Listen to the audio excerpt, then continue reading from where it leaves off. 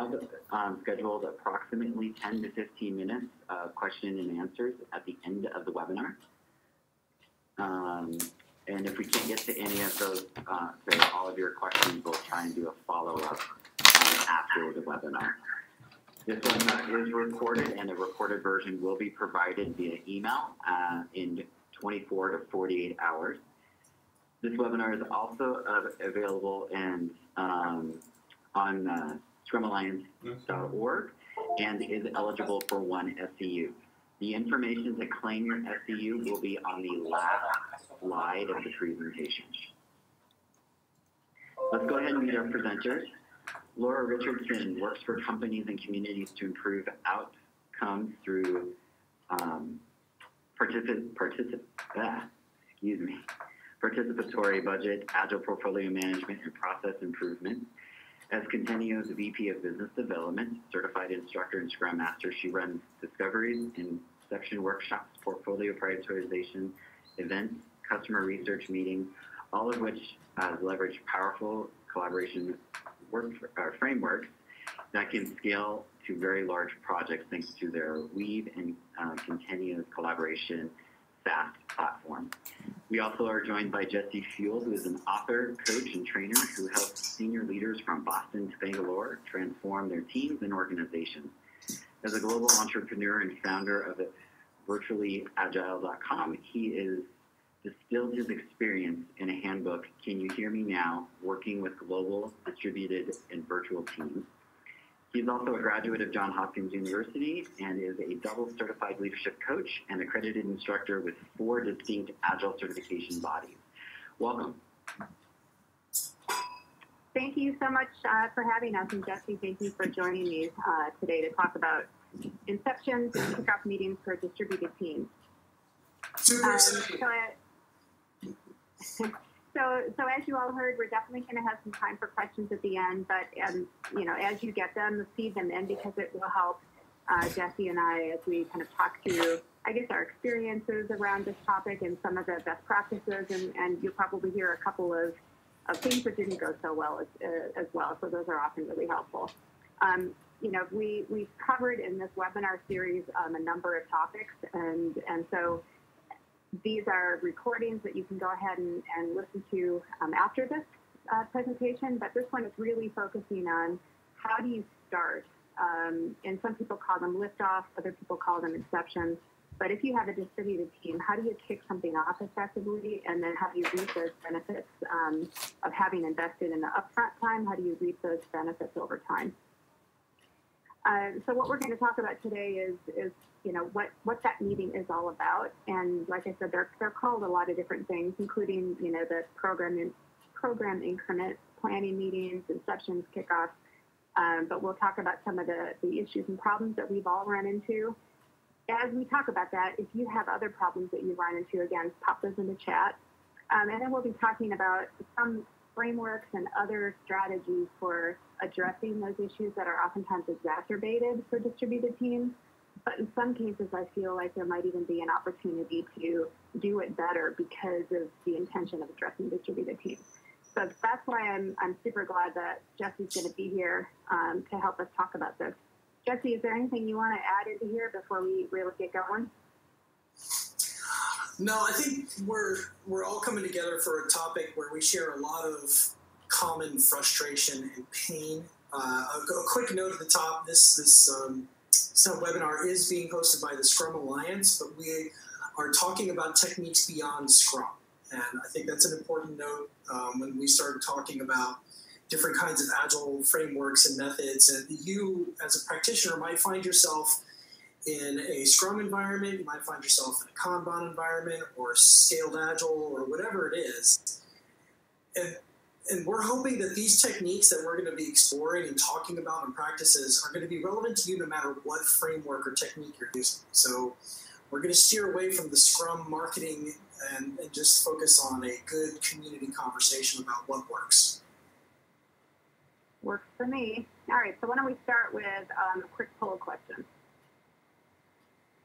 You can pick as many of these that apply, but what we're wondering is, what are the challenges that you and in your company or in your teams, what are the things that you struggle with?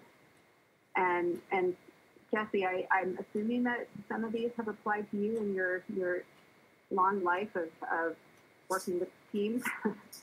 So I don't know if anything pops out at you here, but for me personally, the first one kind of resonates. It's just really, you have to have the intention to have a kickoff meeting with a distributed team, and I think a lot of teams don't do them. I think that really is a key issue. The first one that we're so excited to get started that we fail to stop to talk about how we're going to be successful. What does success mean, and how are we going to work together? And we just want to get right into the work and forget to have that kind of kickoff, lift-off conversation that sets us up for success. I also see that one of the frustrations is that we only do them for co-located teams.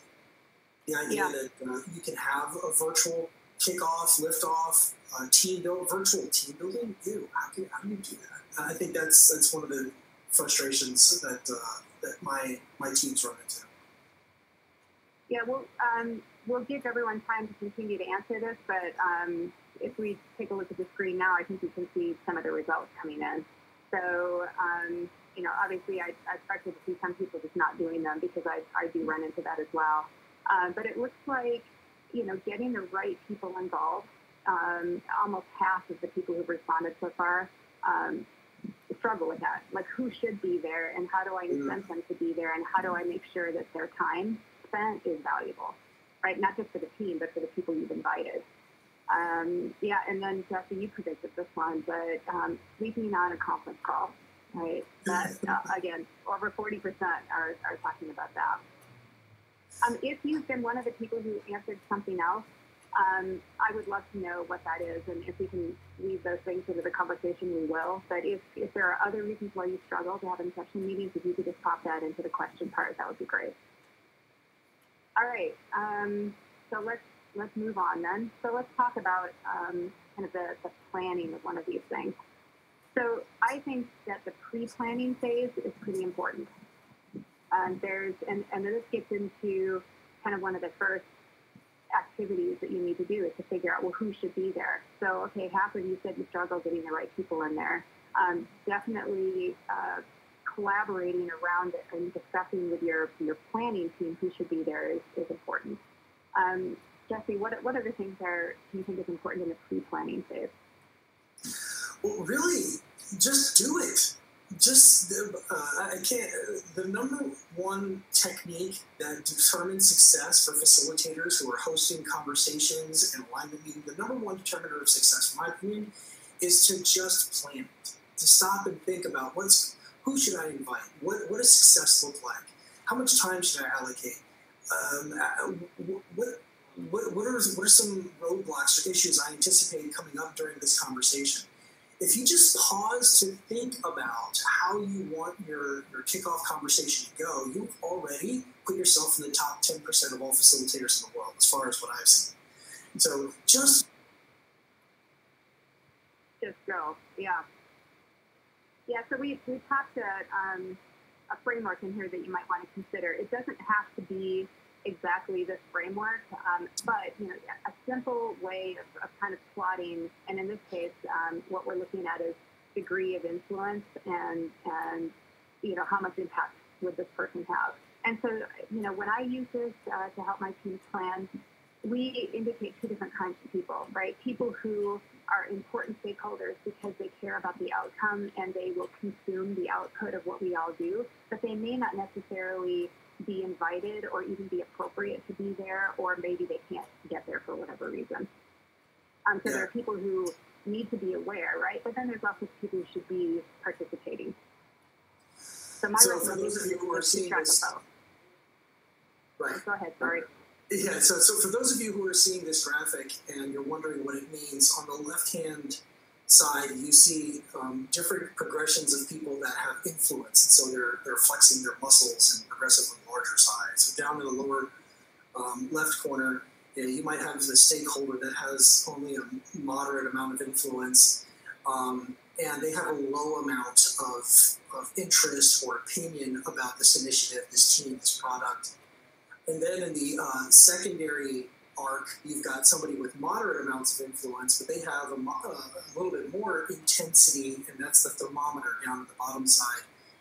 And then what we would do in kind of a live face-to-face setting is we would put this up on a flip chart or up on the wall, and we would have people put red sticky notes to denote a name. Who's somebody that has significant influence in the upper right-hand corner and also is very passionate about making sure we succeed. Or who's somebody that has moderate influence, and that might be a red sticky note, but then a yellow sticky note might be somebody that's like a little bit hesitant about our project, and they might have a medium amount of concern and criticism about it. So that's how this kind of visual works. Laura, have you used this framework in an analog fashion, face-to-face? Yeah, it's definitely used it face-to-face, and for the planning team, it's something that tends to last because, to be honest, this may change, and it may, as more people kind of help you plan for both who should attend and also who's going to care about your output. I find that this is something that's rarely done once, right, and then over, right? So it's something that kind of sticks around a little bit, which is also nice to do it online for that reason as well. So as things come to your head, you don't need to run down to the office to stick it on there, but you can, hit an online framework as well, or however you're tracking this with. Right. So all of this really, the pre-planning is really down to, okay, eventually we need to get to the invitations and the agenda and the when, right? And I think the other part of pre-planning is just kind of thinking about, okay, well, based on what we're trying to achieve, right, that's also going to influence who's going to be there. So I wanted to point out Alan Grove's work here. It's a great book if you want to pick this one up. Jesse, is this something that you've gone through and looked at or leveraged some stuff out of her work? Ellen Grove's graphic here is a really good way to summarize the book on the right-hand side by Diana Larson and Ainsley Meese. The book, the Liftoff book, I use it as a reference manual all the time. This is the book, particularly in the Agile community, for getting teams set up on the right track, on the right foot. There's a section about chartering. There's a section about alignment. There's just a lot of good techniques for you to pull from and guidance about how to get things started effectively. Yeah. So now we're getting to the agenda part. I wanted to point out that that there are agendas out there, and so the Scaled Agile Framework agenda for PI planning I thought was worth taking a look at. What this applies, what this says to me, Jesse, is that, hey, this is a 2 full day kind of thing, right? And for maybe an in-person team where you get to show up with the coffee and the snacks and the lunch and all that kind of stuff and everyone's face-to-face, something like this probably works pretty well. But I struggle with this when we have a distributed team to say, okay, we somehow need to find 8 hours per day, 2 days right in a row, right? And so, I think we have problems with this, right? So I don't know if you want to talk about some of the challenges that you've run into. Yeah, it's a particularly challenging in a virtual environment, trying to get everybody online for 2 days straight. And then you add the time zones in, and you're going to try to get people to participate for half a day, because then they have to turn in for the evening, and then other people don't show up until halfway through because they're just getting into the office. So a full 2 days can be challenging. And I guess, people, as soon as you move online as well, then I think the opportunity to be disengaged, even if at times you're very engaged, right, but the opportunity to not be really paying attention increases, right? Yeah, I mean, we're looking at this graphic here that when it comes to doing all of these kickoff events and liftoff and chartering virtually, you got these 3 major issues coming up where like distraction, confusion, and incomplete actions. Walk us through this a little bit, Laura. Tell us more about these 3 challenges as we start moving into these environments. Yeah, so after the slide, what we're going to be presenting are ways to address these things. But I think what happens is, Jesse, you mentioned it, somebody comes late, maybe has to leave early. So you have, the incompleteness around decision making, I think is amplified in an online kickoff because, the reality is what the team wants to be able to do is when this thing is over, right, when your lift off and your Inception is over, you want to just be able to get to work, right? You want to be able to take action against everything that you've already discussed. But I think the opportunity to rediscuss and question decisions it can potentially be amplified for distributed teams because, hey, somebody was missing during part of the discussion, or they missed something, or they weren't there for half a day. And all of a sudden, the draw or the pull to discuss it one more time, is real, which means that you're delayed, right? The start is delayed. So it's distraction, it's lack of getting to some kind of alignment, so people may stay in some state of confusion, or you're just not done yet. You spent your time, but you still feel like you're not ready to take action. All right, so yeah. All right, so Jesse, you're the one who told me about this, right? You said you tend to do these things in a much more broken up kind of way. Right, so I put together a starting point here, but this kind of agenda is by no means, set in stone. But anyway, could you walk us through a little bit about how to think about an agenda online versus one that you might do in person? Yeah, now that we've talked about like our 3 key pain points, let's get to some actionable tips. Let's get to some good stuff here. And the first one is don't do it all at once. There's a lot to get done. And you saw whether it's the book Liftoff or what the Scaled Agile says needs a full 2 days to cover in a particular release kickoff or chartering event. If you're going to do that with multiple time zones, it's going to be painful.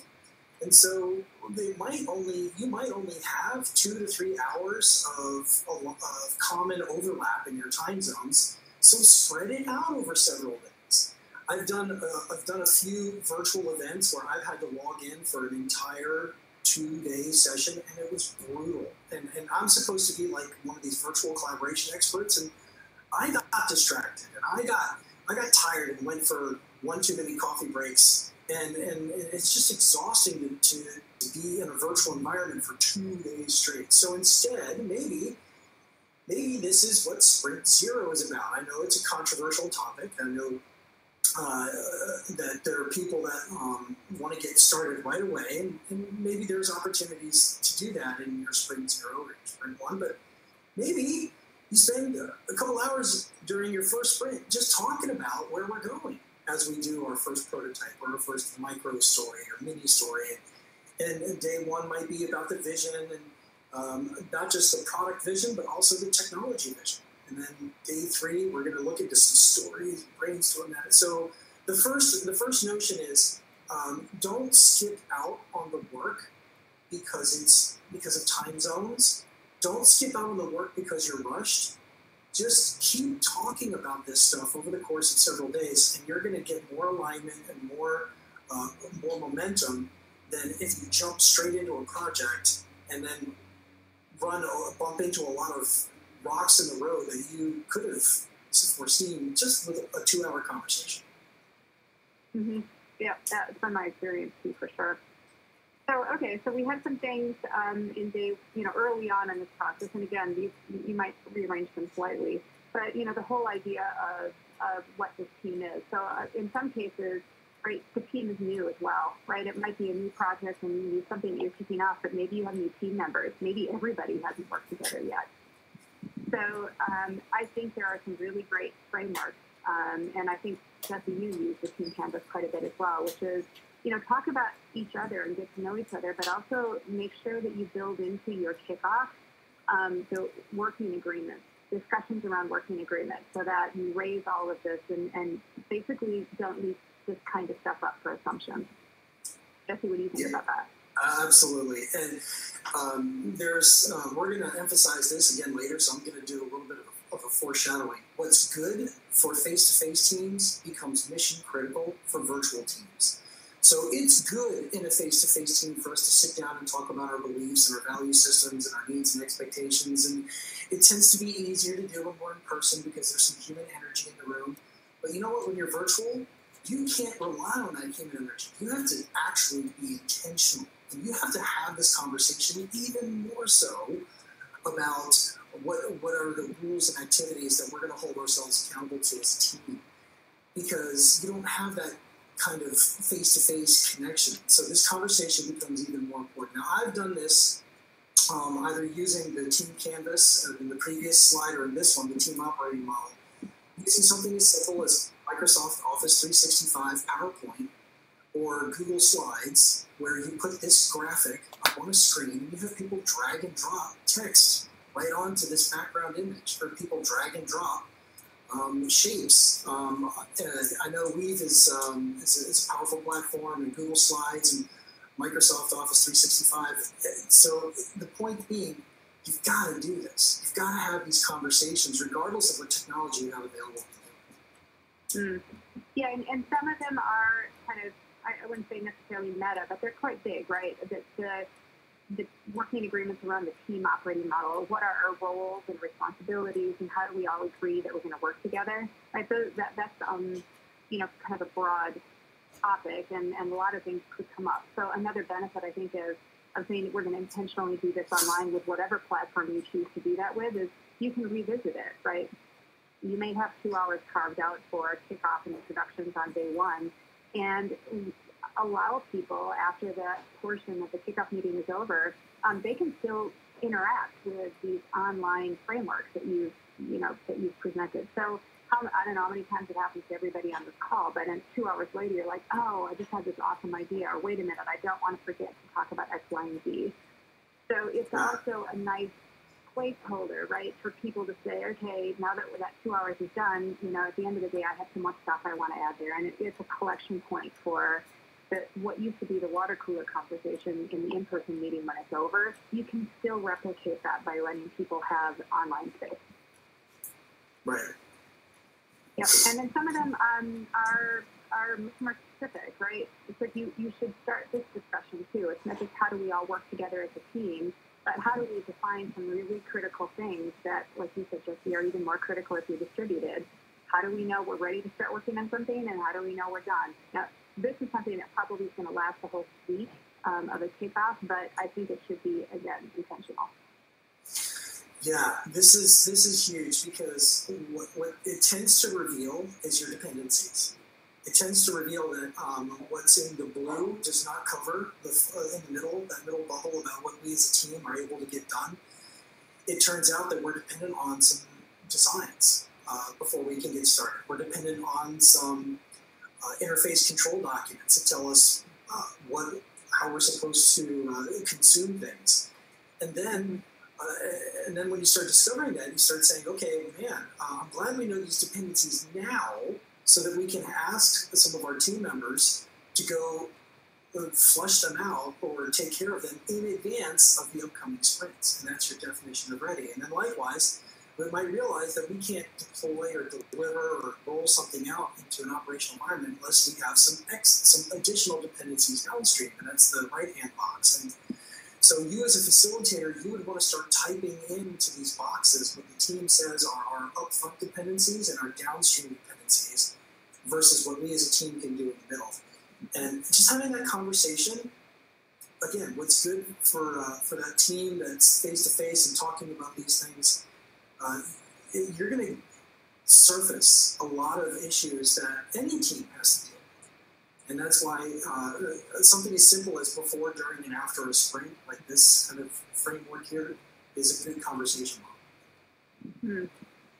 Yeah, so I think another good conversation to have, in addition to how we're going to work together, is what is it that we're actually building, right? Or what's our goal? What's the vision of what the reason we're all coming together? So, there's lots of ways to have this discussion. I think this framework on the cover is a kind of one of my go-tos, because these little boxes provide a lot of opportunity for the facilitator of this discussion to adjust them as well. Right, so these are what you've seen here. Again, imagine that you're on your team is featured as being the most awesome success story in the company, what are the things that are going to be the evidence, I guess, to show or to defend that position of it being amazing? So in some cases, you're actually looking for why the customer is happy or the consumer of your thing that you build. But there are definitely opportunities for metrics and really specific stuff in here too. So, Jesse, I'm not sure how you, or even if you use this one specifically, but my recommendation to people is adjust this as you need it, but have a place where people can come together to talk about what you're doing and why.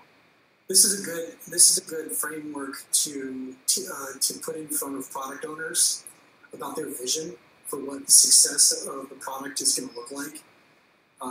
Danielle Luco has a question that she posted about when do we do these frameworks. So what you might do we do pre-work on either this screen or the team operating model, the team canvas, and then come together and discuss our different ideas, or do we just kind of create it live? And the answer is do both. For some of these frameworks, it might make sense for you to hand, for example, this cover story, hand it out to product owners or business analysts or customers and SMEs, people that are more on the business side of things, and say, hey, we're about to invest in this team. What would success look like in your opinion? Have them fill it out.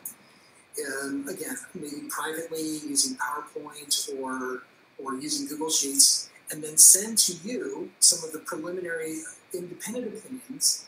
And then that could be a good way to kickstart the conversation. Wow, looks like we had a lot of common items here. I've taken the liberty of all the quotes, putting them in the bubble here in advance of the meeting based on what you guys said. What do you guys think about this? What comes up? What pops up about these different visions of what our success story might look like? So with respect to these kinds of frameworks, you can either use them as a way to prime the conversation beforehand, or you can just put a blank and empty version of this in front of the team and have them fill it in right there on the spot. Jesse, I love what you just said, and thank you for kind of highlighting that, and thanks for the question. I actually think that for distributed teams, giving people the opportunity to do some preparation, it makes everything that much more effective. And I think the reason why using a framework like On the Cover or some of the events we talked about as the catalyst for that is you're already setting the tone for a shared common language that people will be using, right? So if you just say, hey, think about your vision for success, make some notes and be ready to discuss it, people don't have a common mental model, and so they may approach that question from all different kinds of angles, which just makes your job as a facilitator of a distributed team that much more difficult because you're trying to pull together all these kind of different mental models into a common place. But if you send out something like On the Cover to everybody that you want to have think about this ahead of time, then everybody already has a shared mental model about how you wanted the question answered, so you can shave off time by having prep work that's kind of common for everybody. Another related question comes from Deborah, I think Beveridge. I think that's Beveridge. Deb asked the question, does a progressive approach make for more thoughtfulness? I find people get overwhelmed with multi-day or full-day presentations and don't have time to digest and reflect. So you don't even have to do a 5-day sprint zero where day one we talk about this, day two, day 3, day 4, to get that thoughtfulness. Yes, Deb's right. By doing it over multiple days, then you do get a chance to think about the previous day's ideas and reflect on it. But if we just prepare with advanced work on this canvas, for example, and then give people to think about their thoughts and then come back together in a group session, having a sleep cycle in between conversations is a way to get more thoughtfulness going. So that's a really good point, Deb. Thanks for bringing it up. All right. So, Jesse was talking earlier about, when you're thinking about some of your working agreements and looking at definition of ready or definition of done, you're already starting to identify dependencies. You might also feel that there, in some cases, risks. Right. So I actually find it helpful to in the process, use frameworks that absolutely spell that out and can help keep track of that stuff. It's, as the as the days go on that you're doing this kind of online kickoff. So here's a couple of my favorite ones. I use these a lot. A variation of Sailboat, where you can specifically call out risks as well as issues or problems, anchors in this case, and also the enablers, right, things that you have going for you. So the Sailboat is a great place to start to track this stuff. I don't know about you, Jesse, but I also feel that having a really cut and dried kind of holding pen for this stuff, in that the RAID board next to it, actually have a column for all the risks. And as people identify assumptions, put them there, right? And put the issues that you see coming. I just think it reduces anxiety or worry or concern when everything becomes visible. I think I love this visual here for two reasons. One, the point that you just made on the right-hand side. Imagine if you were on a conference call and you're like, for the next 15 minutes, we will talk about risks, and then I will type them up. And then for the next 15 minutes, we'll talk about assumptions, and then write them up. And that conference call is going to get really boring. As soon as you have just a 4-column visual, boom, we're activating a different part of the brain. We're engaging more sensory input so that we have more engagement in the meeting than we had just with a video conference. So that's what this graphic here tells me first and foremost. If all you're doing is dialing into conference calls, you're living in the 90s. It's time to turn on the screen share. It's time to get visual with this stuff. And then, if you want to go to the black belt level, if you want to go to like super guru master level, look at the difference between the left-hand canvas and the right-hand canvas. The right-hand canvas is a visualization of 4 topics, but the left-hand canvas here is a metaphor. And that engages a deeper kind of brain activity, where you're using analogy to tease out what are the risks and how do they counterplay some of our strengths and win helping the team. And that creative energy can get even more ideas and points out on the table than just a structured 4-part conversation. So number 1, visualize. Number 2, consider using metaphor as a way to get even more engagement in your conversation here about risks and issues. Well, here's a metaphor for you. This is one that I love. So when you're thinking about, okay, well, we have a vision of what we're doing, but now let's start to get into some more specifics about how do we want to get there? How are we going to grow, right, what we're building? And ultimately, again, you want to be able to take action against all this work. So in your head that ultimately you need to know what that minimum viable product or the first release is going to be, right? So I often use a tree to visualize the growth of the thing we're building. And it may need pruning, it may need fertilizer, right? But the idea is low-hanging fruit is sooner and stuff up in the canopy happens later. And so you have the empty one on the left side, but the one on the right, I drew that little line on there to kind of indicate, hey, this is first pass at everything below that line is potentially the first release of what we're building or our MVP. Now, that's not the only way that you would, address that, like, okay, what's the first pass, what are we going to build first kind of thing. But I find that when you get people starting to think about that earlier on in the process, it helps to build the intention for the ability to take that action at the end of the Inception meeting. Yeah, this is a powerful metaphor. I totally agree. Because if you think about it, if you're in the IT space, no system is ever done. Ever. There's always features, there's always patches, there's always enhancements, there's always something more that needs to be done. There might be a little bit more energy in the early part of its life cycle, but if you extend that out to products, today, as we speak, Apple is making its announcements for its latest set of products. They're never done. They're always growing organically out into the future. And so this tree is a great metaphor to describe what are some core foundations that we need, the roots, and trunk, to set the stage for, like you said, our first set of offerings as a product or as as an investment. And then down the road, we have this massive canopy of features. So this is one of the most popular frameworks and canvases to describe the growth of a product over the course of time, and using the metaphor to encourage that kind of thinking. Yeah, and before we switch gears off of metaphor for a second, there's one question that popped in about, okay, how do we really encourage engagement? Meaning, how do we use these kinds of things so that people aren't just watching the screen and they're actually kind of active in it?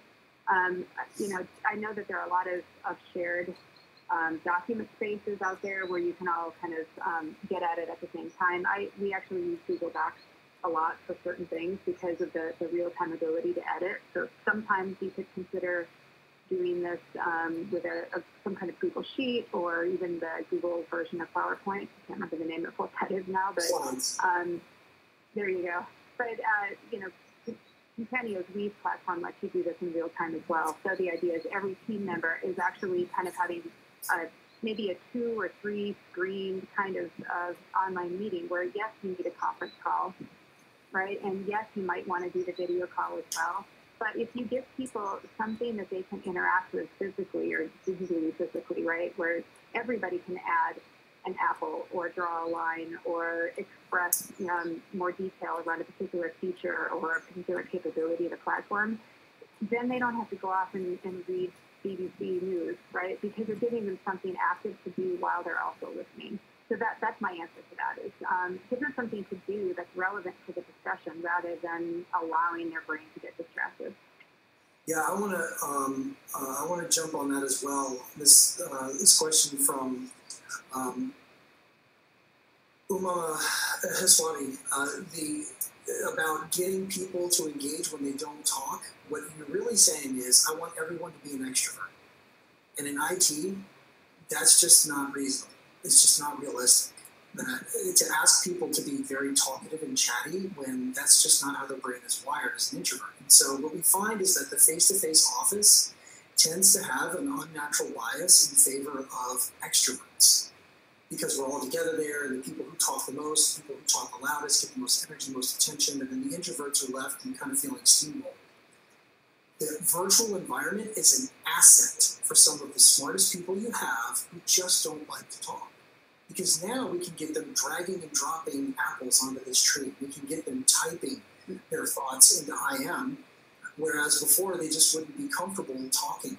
This is especially true on the conference call, because on the conference call it requires even more energy to speak up, because it's just awkward and there's a lot of distortion. So the introvert-extrovert dynamic is one I feel is much more of a level playing field in a virtual environment, depending on how you as a facilitator can use those multiple technologies that you mentioned, like the conference and the digital.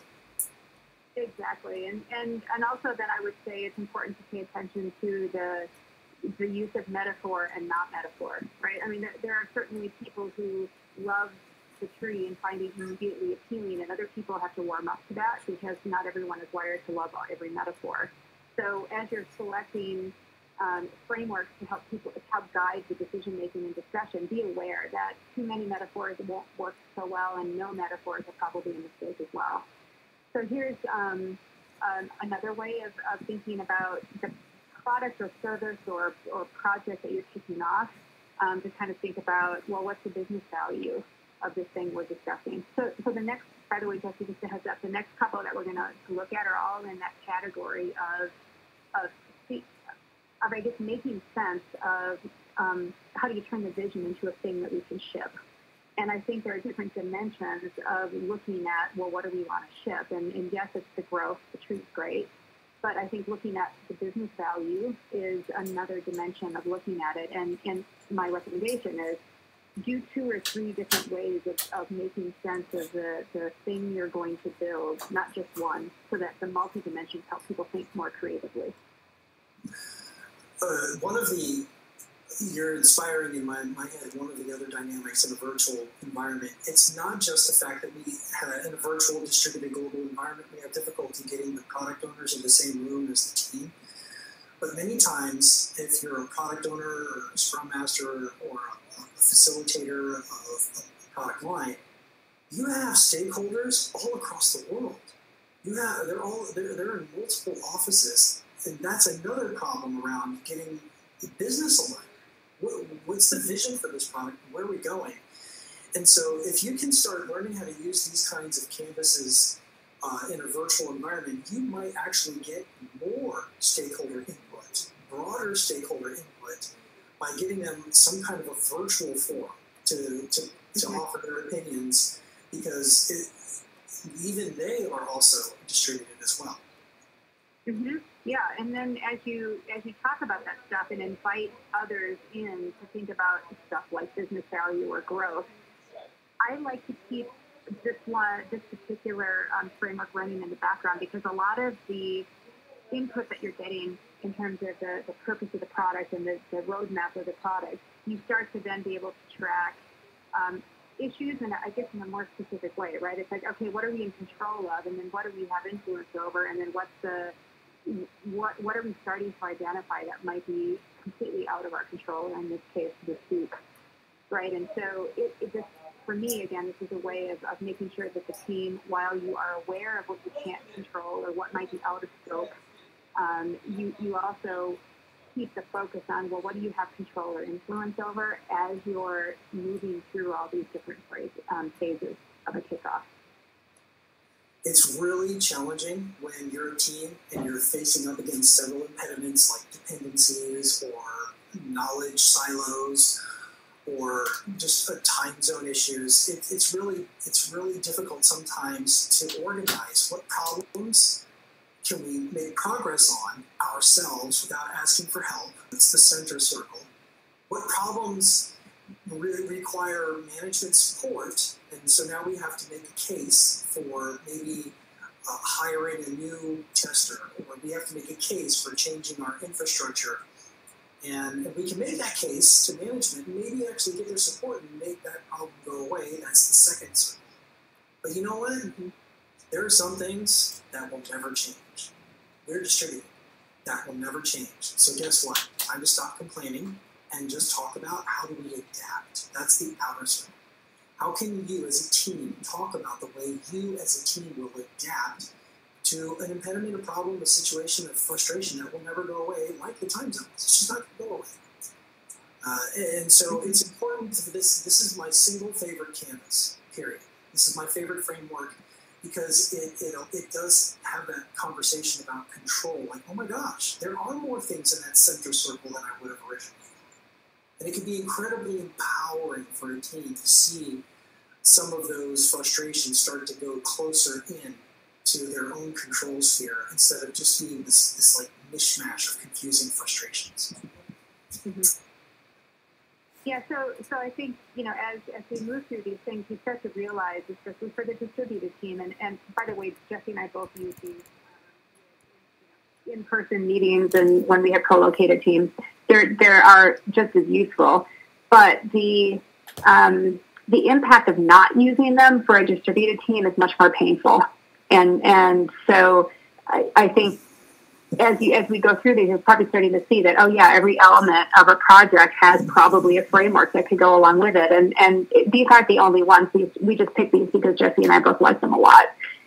But, any way of visually keeping track of status or decisions or hopes and dreams and fears and all that kind of stuff it's better to do it visually when your team is distributed. Yeah.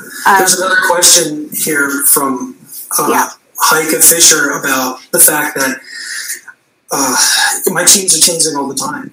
So as soon as I do this team chartering, as soon as I sit down and I help the team talk through these things about what they can control and what the vision is and who owns what, people are pulled off and they're rolled on. We got different newcomers and leavers all the time. And how do I onboard this? And I think the answer, where you mentioned, is this conversation is never done. These are conversations that you absolutely need to have in the beginning, but then you absolutely need to refresh every several weeks because you do have new people coming on board. And you might not need to do it every single day or every single week. Mm-hmm. You can't assume that what conversation you had 3 months ago is still covers sufficiently what needs to be covered. So here's something that Luke Hellman, who I have an awful lot of respect for and love working with, this is something he said to me enough where I guess I just have to repeat it here. But his little pet peeve is the team that when they do a retrospective asks the same question every retrospective. What's going well? What's not going well? What do we want to make better next time?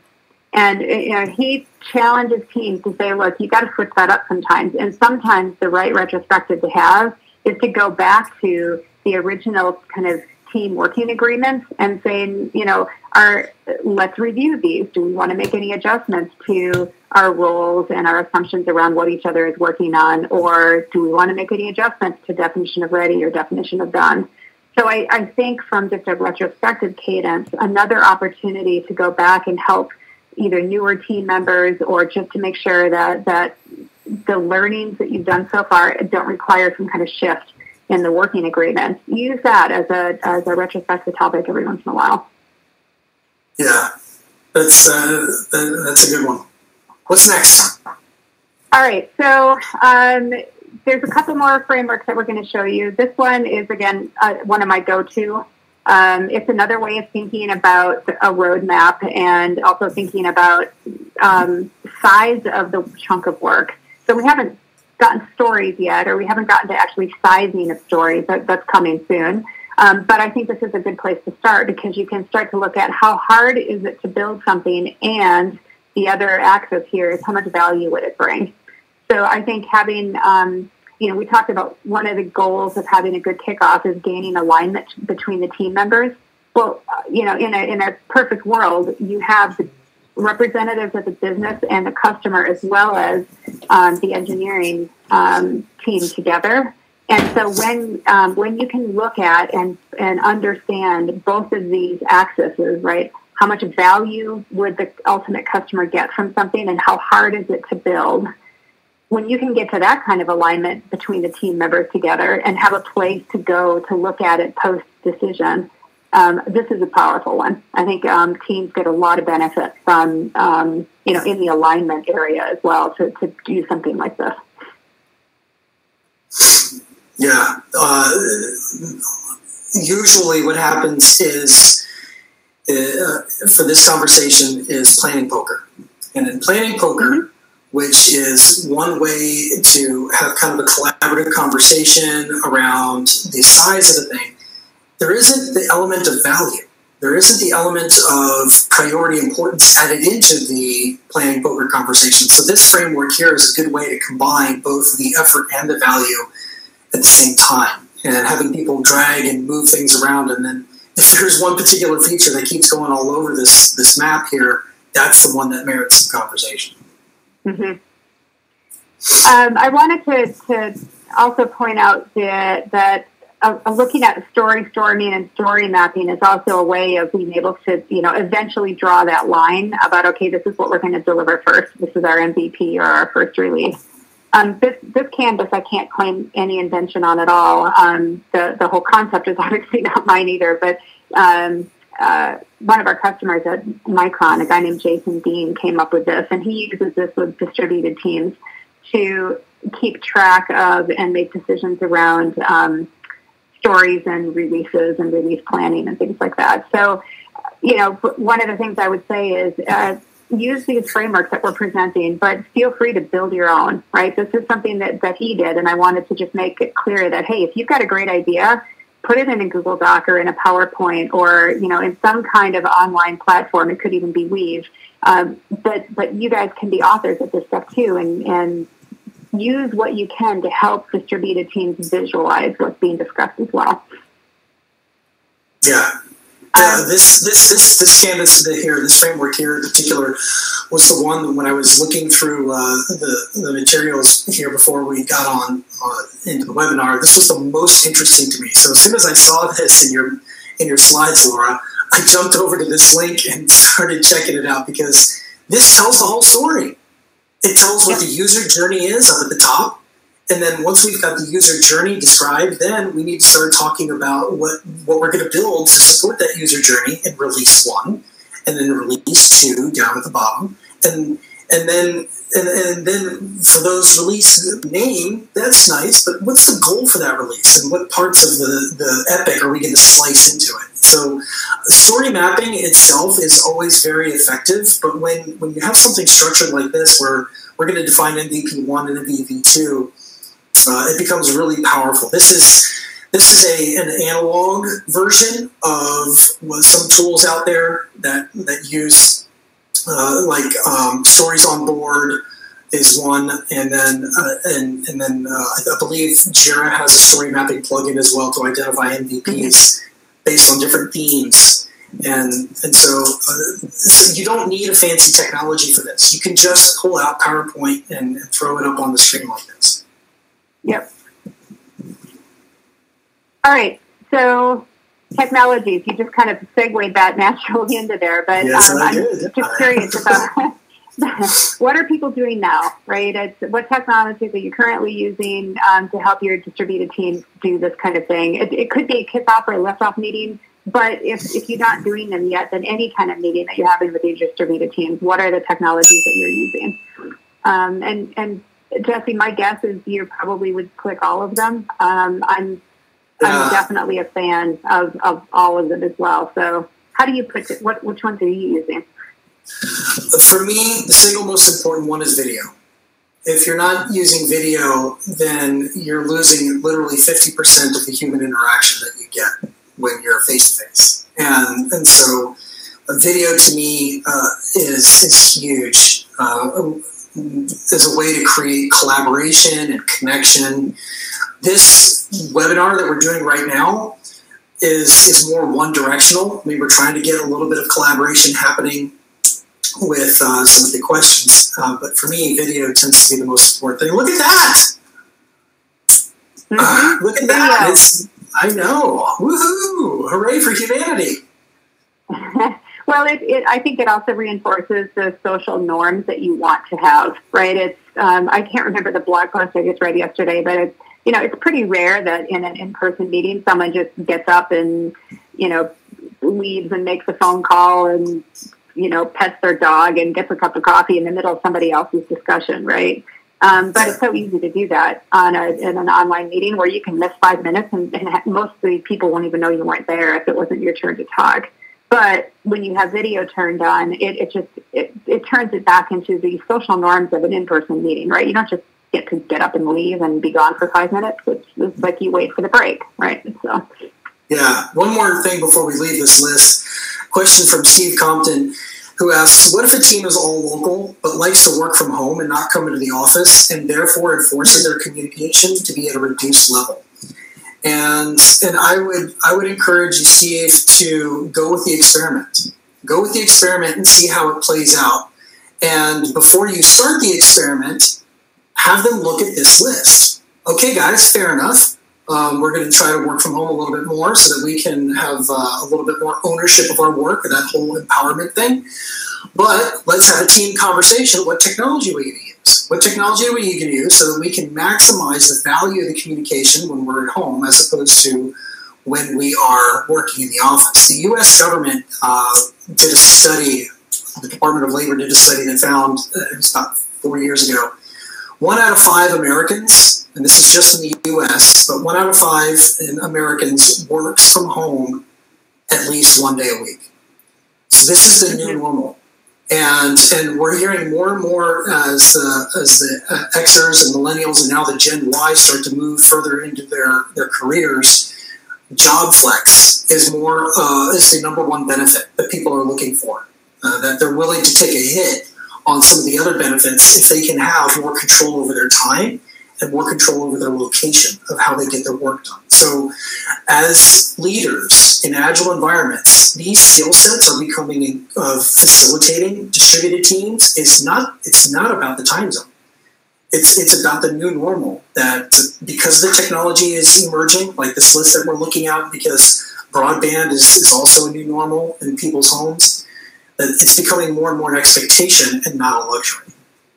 So, Steve, give it a try and then hold the team accountable to having the same kinds of results that they would have otherwise, getting deliveries done, getting customers happy, and see how it plays out. And then ask the team, if it doesn't work as effectively, why not? What do you guys want to do? Yeah. I mean, that's the other thing is just try things and make adjustments. And as long as everybody, it's a spoken expectation that, hey, some of the stuff we're going to try won't work, and that's okay, right? Where every single thing that we do, we're going to try it. It's an experiment. If it works, we'll retain it. And if it doesn't, we won't feel too bad and we'll throw it away and not do it again. All right. So we have a couple more minutes. Definitely get your questions coming in as well. But talk about these 3 takeaways, Jesse, that you wanted people to remember from this webinar. So if you saw on the technology list, there is a lot of technologies available. Use them all. There is no one tool that will solve every problem. In fact, in preparing for this webinar, Laura and I were texting via SMS on our phones in addition to this to make sure that we had a back channel available. Have back channels. Some teams use 2 monitors, 2 screens at a team meeting, one for screen share, one for video. Use multiple technologies simultaneously to keep as much connection going. And then plan to replan. Just because just because you have a retrospective doesn't mean you're ready. Have a pre-spective. Have a pre-spective, a future-spective, so that before you get started as a team with some chartering and some kickoff, and then in your retrospectives, make sure that you're having some of these same conversations again and again and again frequently, and so that you make sure that anything new gets surfaced. And then finally, we've said this before, and it bears repeating, what's good for face-to-face teams becomes critical in virtual environments because there's just that much more distance.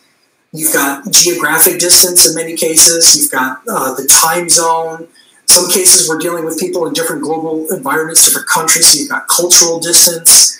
And then in some cases, we're talking about a client-vendor distance. And so whatever distance you're dealing with, more conversation around expectations, more conversation around goals, and making sure that the format of your kickoff meetings is dynamic. Have a product owner kick off with a lightning talk, and then switch over to a framework, and then switch over to free-form conversation, and then switch over to a canvas.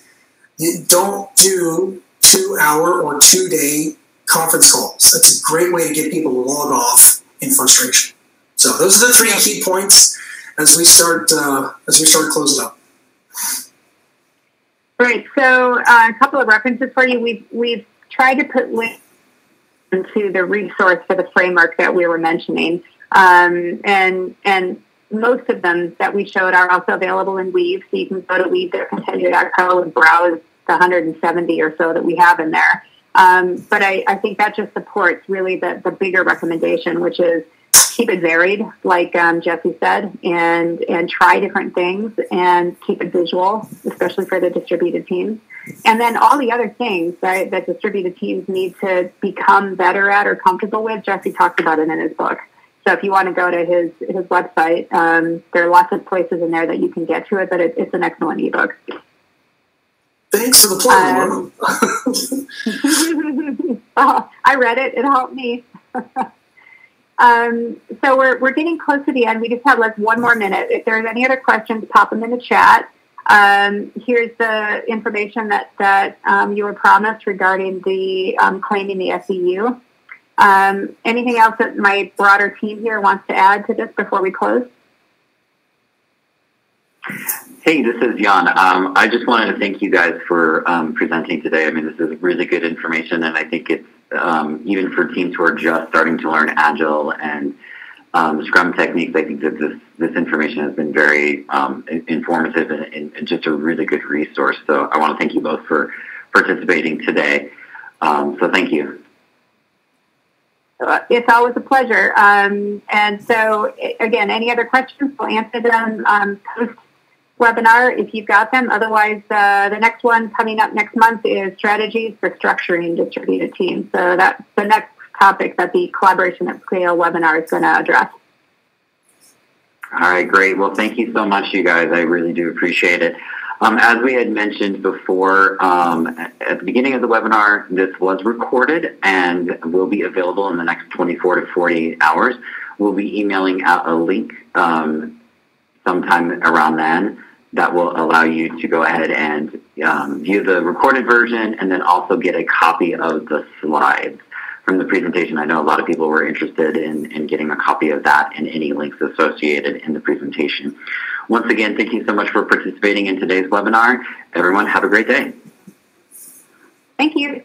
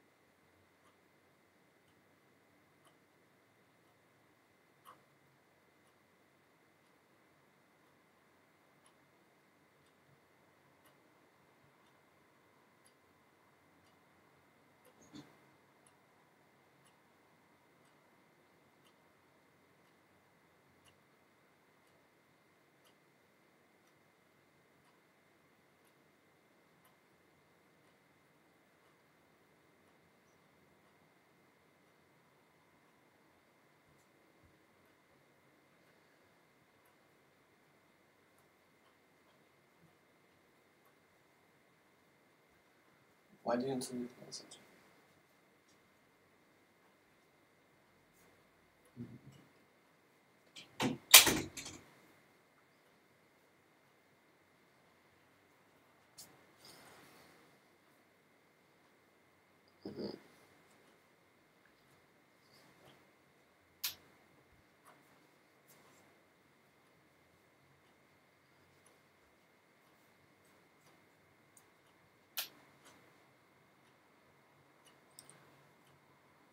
Здравствуйте.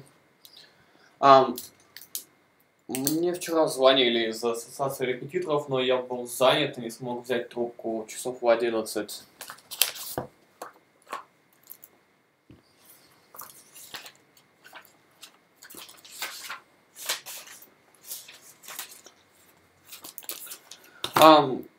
Мне в письме попросили отправить фотографию студенческого билета с печатью. Я поставил все печати и отправил эту информацию на почту. Там также просили подтвердить номер телефона, но как бы он у меня был на ремонте, и на данный момент я его отремонтировал, и номер действительный.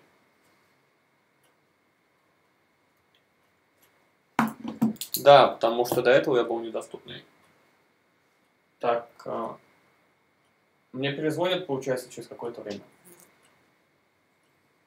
Хорошо, спасибо, до свидания. И вам тоже.